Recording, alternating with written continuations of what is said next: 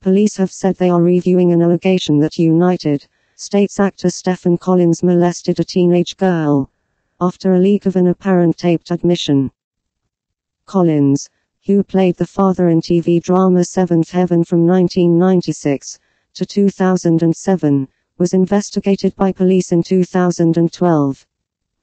TMZ has now published a recording it claims came from a therapy session, in which he admitted 3 incidents. The actor has been dropped from the cast of the movie Ted 2, and resigned from the Screen Actors Guild board.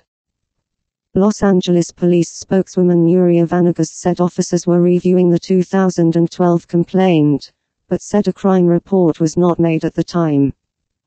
"We are reviewing the investigation to make sure nothing was missed at the time, and we are collaborating with New York left authorities right to assist them, if we can," she said.